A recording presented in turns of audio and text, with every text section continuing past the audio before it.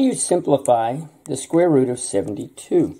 Well, I like to use a factor tree, and so let's get started. So I know 2 times 36 is 72. I'll circle the 2 because it's prime, and then 6 times 6, and then 2 times 3 equals 6, and 2 times 3 equals 6.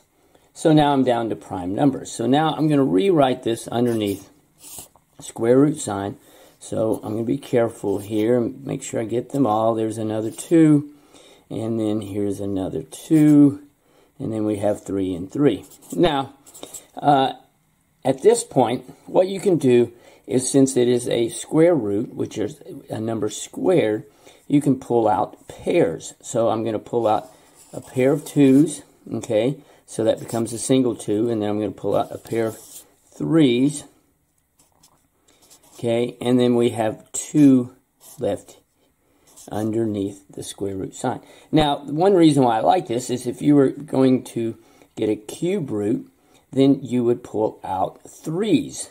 And so, therefore, I could pull out the 2's because you have 3 2's.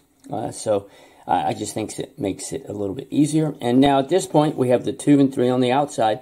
We multiply them together, and then we still have the 2 underneath.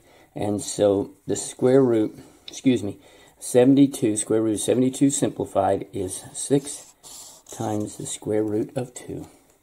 I hope that was helpful.